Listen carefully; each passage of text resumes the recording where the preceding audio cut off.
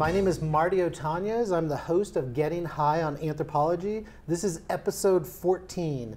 Today we're at Denver Open Media, denveropenmedia.org. If you haven't checked out Denver Open Media, definitely look at the website. Come down and visit the facility.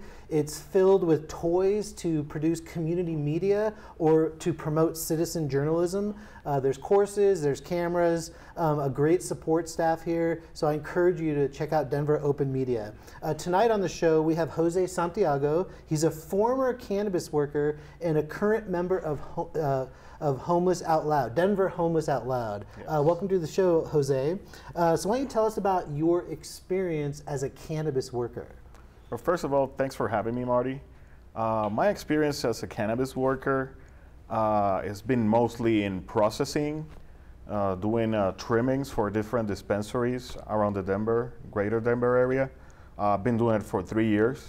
So just to stop you there, for someone who's never heard of processing or trimming, like what did you actually do as a trimmer?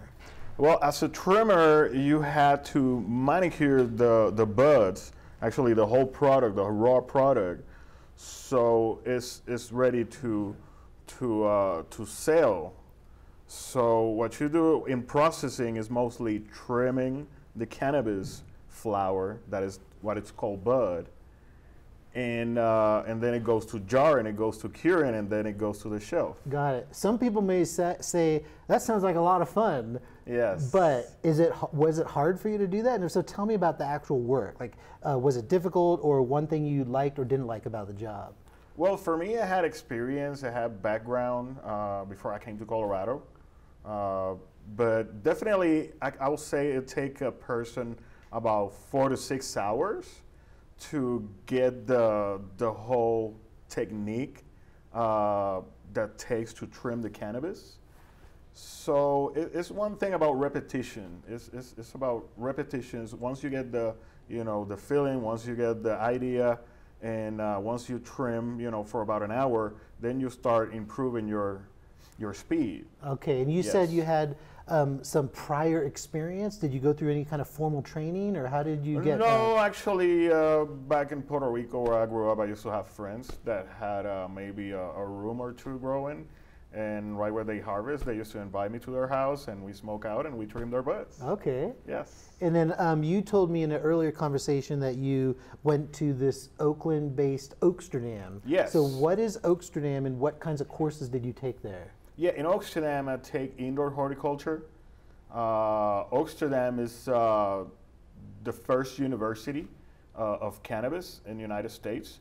Actually, in Oaksterdam was where most of the activists gather, and they take the Proposition 215, the one that made possible for California back in 1996. Okay. So that was the beginning of the medical cannabis history as we know nowadays. That was back in '96 in California. So you came to Colorado, you had some training from Puerto Rico in Yes. Oaksterdam, you got the job.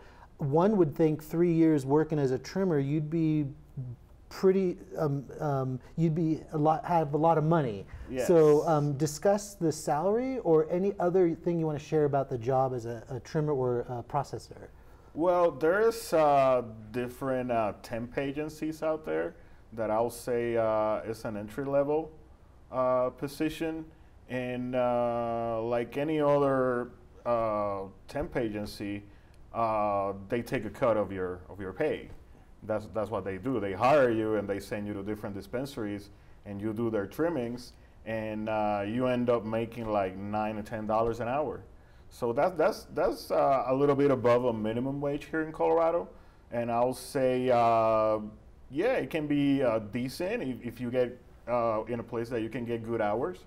But if you're in a situation that you're just doing part-time or whatever, definitely it's not enough. With the rent now in Colorado and how the cost of life is increasing, it's very, very hard to just survive in that type of job. So would you agree or disagree that the earnings you and maybe others are getting as a trimmer are sort of poverty earnings, or are they, were you happy with the rate of pay? Definitely below the average, I'll say. I think it's not equivalent with the kind of money that the corporations are making in the cannabis industry. I think there should be an increase of the average wage that they're paying. I think there's many things that can be worked out, for labor's comps and for labor's rights for minorities in the industry. I think there should be more inclusiveness and definitely it should be a union for the rights of the workers, of the cannabis workers. Okay, I'm glad you mentioned that. I want to pick up on that in a minute, but I first want to ask you, it seems to me with my initial research into the cannabis sector, people are required to get a badge to work. Yes. And some of the requirements to get a badge are pretty high, no criminal background, and you have to be like a moral, upstanding citizen. Yes. In other words, it's code for mostly white people. Yes. So as a person of color, a Latino man, did you have an experience or two that maybe you felt you weren't treated fairly because of your identity? Oh yes, definitely. That's the main reason why I refuse to work in the industry nowadays. Is because I work in maybe in 60 different places, and maybe out of those 60 different places, like in 40, I feel like I was being discriminated. I feel like I was racially profiled. I think it was hard for me to fit in and to just feel normal. I was seeing just like, the different guy, and I wasn't able to fit in. So for me, yeah, it was definitely a shocking experience for me. I grew up in Puerto Rico, where there's, basically we are all mixed, and there's a lot of inclusiveness. And I wasn't used to just racial profiling and that type of the treatment. The treatment and the well, let me ask you discrimination. that, because I want people to really understand, and I've been very lucky to talk to you a couple times about this. Can you point to a specific incident that you felt you were discriminated against, or there was some kind of racial injustice? Like, take us to one moment, if you're comfortable sharing one of these moments. Well, yes. Right now, I have an appeal with the Department of Labor. I used to work with the dispensary Kind Love, and there was incidents where we have majority white individuals that made racial comments, and Like what kind of racial comments? racial comments like the N-word in many different times. Directed at you? Directed at other people, but at the same time, people that they knew they were related to me in some way, how. So I took it as personal, because I didn't grow up with that word, and stuff like speak, by the way that I speak differently, that they point out and they make fun of me in a certain way, and in some way I feel excluded from certain clique that made impossible for me to just have a cohesive relation with my coworkers and be able to, keep my job. So there's many different levels to talk about with what you just said. There's the individuals around the trimming table that you spend a lot of time with them. Yes. You work closely with them, you have a conversation with them, or you Yes. don't participate in a conversation. Yes. So that's one level. Yes. The other level is who are the owners, and to what extent do they create an environment where there's racial equality or there's some tension. So let's start with the individuals. Who are these other trimmers? Are they Puerto Ricans? Are they coming from other parts of the country? And if so, what's the dynamic, at least as you recall, as you remember? Yes, the dynamic is people coming from the South. A lot of people is coming for the industry. And in Mississippi, we know that there's a lot of white supremacism. And that's where the KKK comes from, and a lot of other groups. And a lot of people might come with that mentality and thinking that they're going to be embraced. And I think certain dispensaries, I think they are embracing them. And I feel like these individuals when they click and they just trying to push people out, is allowed by the owners and the management in a certain way. So you find a certain kind of behavior potentially from individuals that come from different parts of the country, Yes. maybe the South, Yes. where there's feelings of white superiority Yes. or white supremacy. Yes. And you're telling me or suggesting that around the trimming table, there was this feeling that you were either excluded because of the color of your skin, or because these people were they were like-minded, Yes. and they had a certain view where they excluded you because of the color of your skin. Yes. Is that accurate, or is that like an anomaly? Do you Yes, think? I call it a click.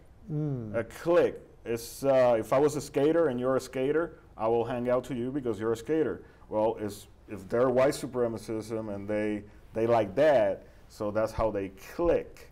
So it's like if you have 5 people, it's pretty easy to make you look bad or turn things against you. Like if you say something, but for example, I was the first one that claimed that I was being racially profiled and I was being bullied by these people, and they turned everything against me. And the labor department, they didn't approve my unemployment because they put a letter that they fired me because I was the one doing the racial comments, and they put everything like I was being the aggressor when I was the victim.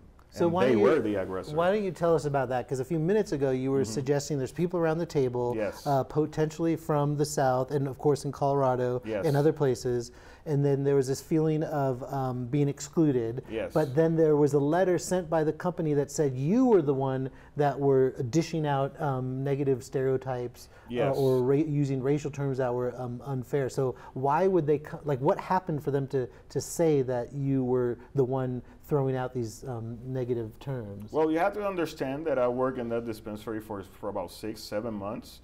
So the tension was building up already, between these months, because I wasn't taking it.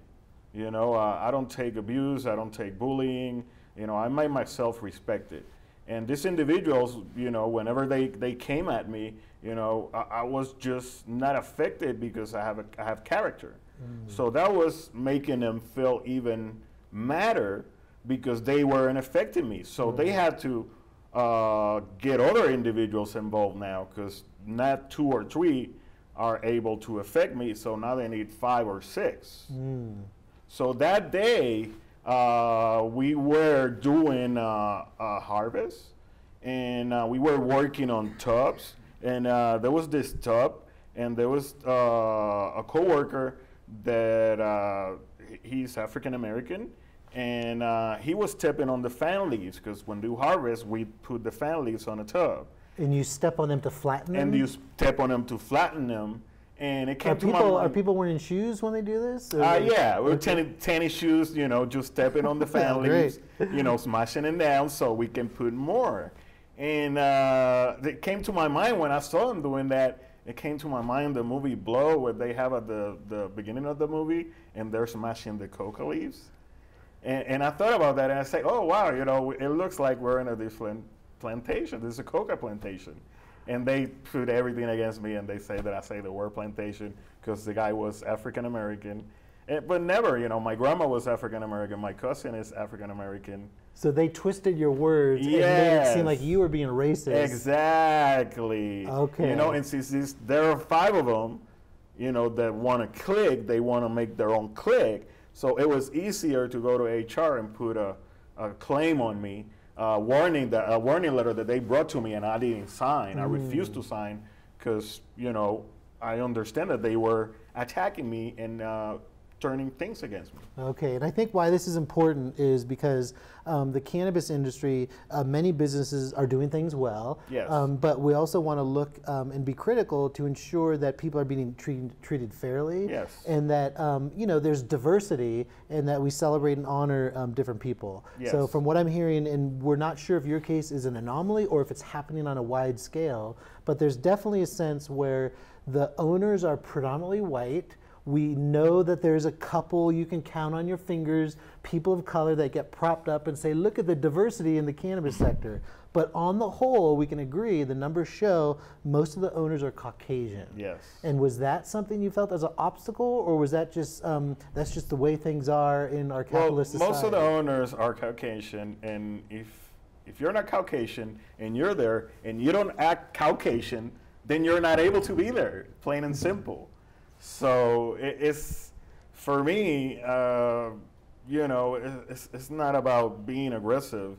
It's about defending myself against discrimination and against systemic racism, because all this stuff exists in the industry. So what one change would you like to see to bring parity or to bring racial justice in the cannabis sector in Colorado? I would like the Marijuana Enforcement Division to do a full investigation in every dispensary and to check on their requisites or the requirements to get a badge and to make it more affordable for an underprivileged person, and to focus in that people that really need the job, not just people that want a job because want to be cool.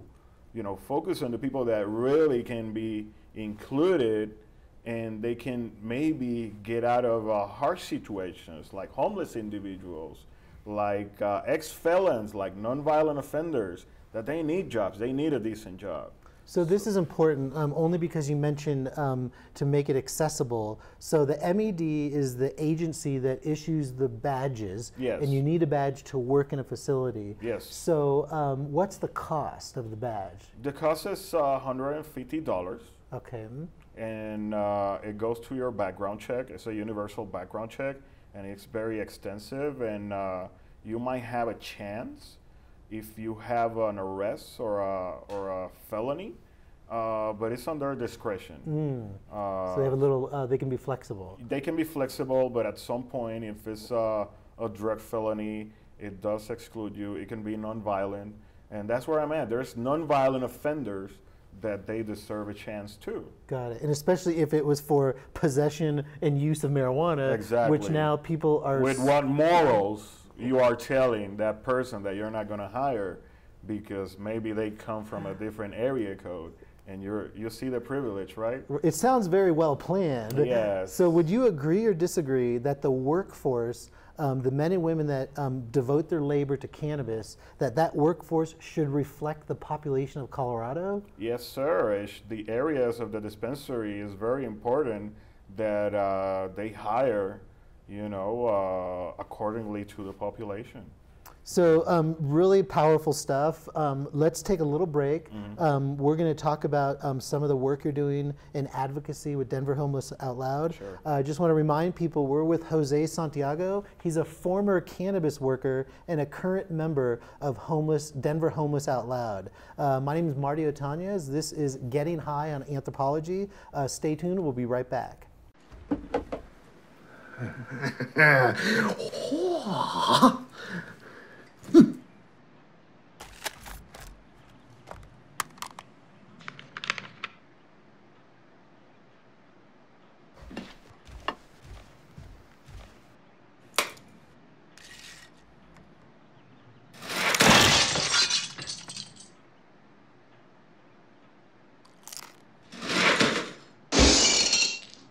Welcome back. My name is Marty Otanez. This is Getting High on Anthropology. You can find us on the web, www.fsngreen.org. Tonight we have Jose Santiago, a former cannabis worker and a current member and advocate with Denver Homeless Outloud. So Jose, what is the connection for you between being a cannabis worker and then kind of shifting gears and being an active member of Denver Homeless Outloud? Well, Denver Homeless Outloud is an advocacy group for the formerly homeless and currently homeless individuals, and I believe in Denver Homeless Outloud because it's something very honest. It's advocacy for human rights, and at the same time, for me, it's an outlet because it opens a variety of outlets and media. For me to expose, you know, what the reality is of individuals that come here, that come to join the industry, and they found themselves unable to get a job or unable to get housing, and they end up homeless. And actually, that was my case 3 years ago when I first came to Colorado.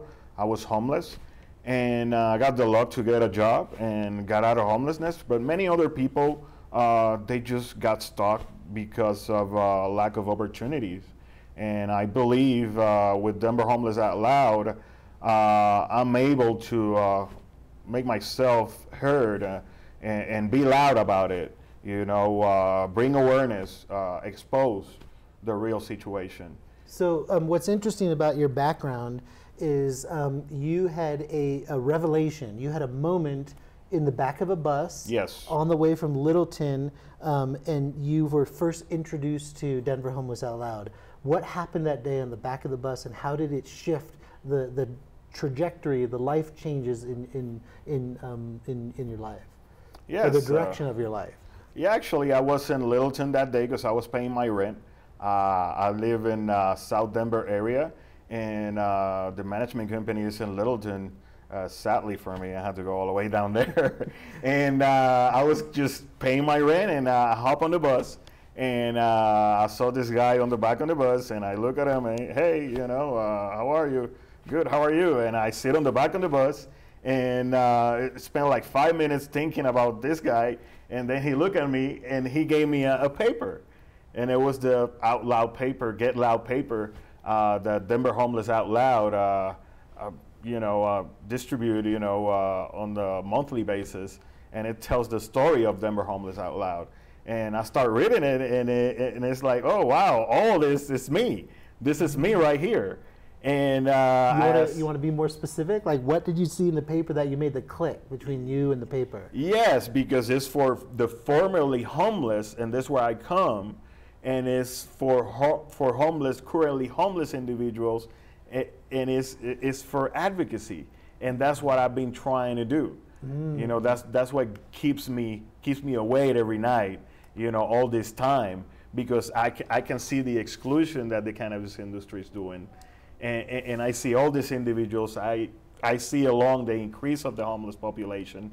And I've been trying to do something. I've been trying to give back to the community, and this paper opened the chance for me to do just that. Okay, so you got involved, and then what now is your current involvement with Denver Homeless Out Loud? Yeah, it's advocacy, and I do activism. You know, we promote an equal opportunity. For every member, you know, it's a non-hierarchical group, so everybody has a word, and mostly, you know, take action against the oppressive government, right. And bring awareness about the whole gentrification issue, the right to rest issue, the whole sweep situation in downtown. That is, it's an issue of human rights. It's a matter of human rights. There's a lot of sleep deprivation between the homeless population right now in Denver because of the sweepings. Yeah. So we also promote the right to rest. Okay. And the tiny home villages, the building of tiny home villages is very important for a self-sustainable community. So I want to make sure viewers know that they can learn more about Denver Homeless Out Loud. You can visit the website, yes. denverhomelessoutloud.org. You can meet people like Jose and others. Yes.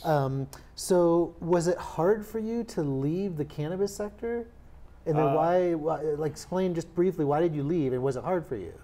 For me, it wasn't hard for me. I was just tired of feeling discriminated, and tired of feeling oppression, and tired of just doing my best so I can get a better position, but then being jumped, I say skipped in certain way. You mean in terms of advancement, job advancement? Job advancement, like I feel like I got stuck in the entry-level position because I wasn't able to make a click necessarily, because I'm not that kind of person. I'm a very honest person, and I try to be as honest as possible, and I wasn't being able to be me in that environment. So I was tired of the same situation in different places, and yeah, I refused to work in the industry until the law, the discrimination laws are being put in place, because I don't think right now it's going on. Yeah, so you did something very dramatic. Yes. You not only left the cannabis sector, Yes. but symbolically you did something to show your frustration. So Yes. tell people what happened to your badge and why did you do this to your badge? Yes, I was at a Fair Chance event. It's basically it was for people that's being excluded, for ex-felons that being excluded to get a job, for people that have backgrounds and they're excluded of getting a job, just getting a normal job. And I heard the panel talking, about how just one time after the other they get denied of getting a job, and I start feeling that I was promoting that because I work in an industry that is closing the doors on nonviolent offenders, that is closing the door on minorities, and that is closing the door to underprivileged individuals that are not able to afford $150 to get a badge, that are not able to have a pristine background check because they've been oppressed. Right. Or maybe because they come from out of state, they've been prosecuted in a different area code. So at that meeting, you learned a bit about this organization, and Yes. you physically took out your card and ripped it up. Yes, yes, yeah. What was the reason you ripped your card? It was for me breaking the chains, because I felt like I was enslaved in a certain way, and I wasn't able to just be me. So for me, in that moment, says I'm not going to promote this anymore. I refuse to work in this industry until I see something different, until I see inclusiveness, until I see discrimination laws be put in place. And for me, that moment of tearing apart the badge, was breaking the chains. Thank you. I'm glad you mentioned that. We just have a few minutes left. So briefly, discuss the project that you shared with me earlier called Into the Light. Into the Light is basically a transitional program, a reintegration program for homeless individuals and for people that wants to transition into have a normal life, a social life, basically have a place to live and have a job, a stable job, having a stable housing, and being mentored. For me means being able to wake up every day and go to work and have the certainty that you're gonna have a place to go. That for me is Into the Light. Okay, so I hope if there's a chance in the future to have you back on the show, Yes. or to at least maybe visit you at Denver Homeless Outloud. Yes. I want to thank everyone for tuning in. My name is Marty Otanez. This is Getting High on Anthropology, and you can find us at www.fsngreen.org. And please check out Denver Homeless Out Loud. That's denverhomelessoutloud.org. Have a great night.